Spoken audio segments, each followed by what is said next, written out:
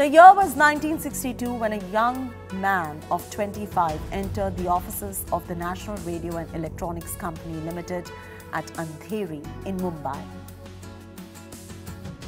9 years later, he was the director in charge of the company, and a decade later, the chairman of Tata Industries.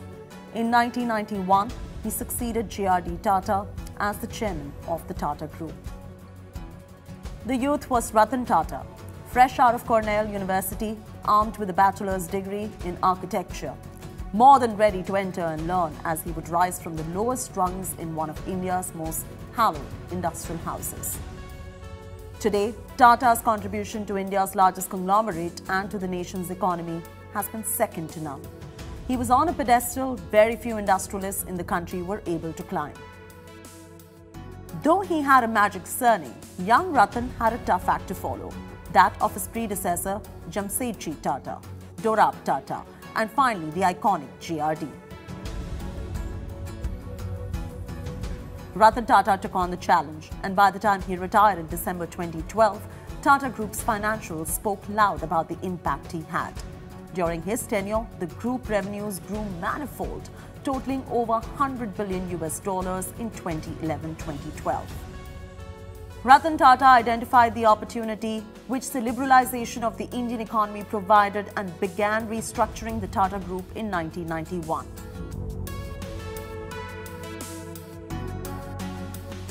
Under his leadership, the group acquired high-profile international brands like Tetley Tea, Daewoo, Tata Steel, Jaguar Land Rover. He was also the man behind Tata Nano, the company's small car project, which he hoped would give wheels to the middle class. The journey, however, was not easy and tested his mettle at every turn. First, he had to deal with the Sardaps, a legacy left by his uncle J.R.D. Tata. Rusi Modi lorded over Tata Steel. Darbari Seth was the final voice at Tata Tea and Tata Chemicals. Ajit Kerkar was the force behind Indian Hotels, and Nani Palkiwala was the man behind ACC.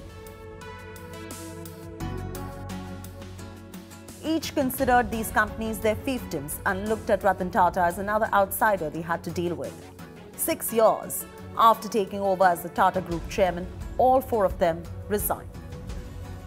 Tata also wielded the broom on several companies. He exited cement, textiles, cosmetics, and focused his energy on software, telecom, finance, and retail.